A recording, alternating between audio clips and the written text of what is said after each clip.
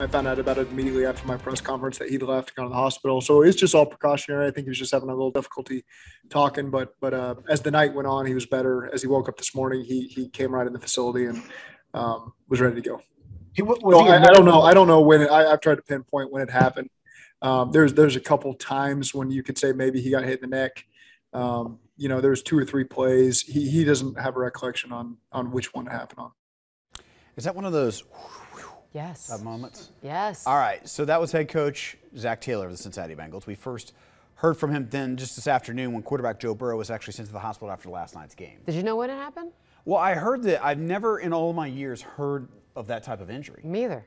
And then I was like, what? It sounds yeah, terrible. It sounds and 2 terrible. NFL players went to the hospital yesterday with the same injury. Well, he just bounces back after anything, doesn't he? He was evaluated for that possible throat contusion, and we caught up with a local doctor to explain what the diagnosis even means for him.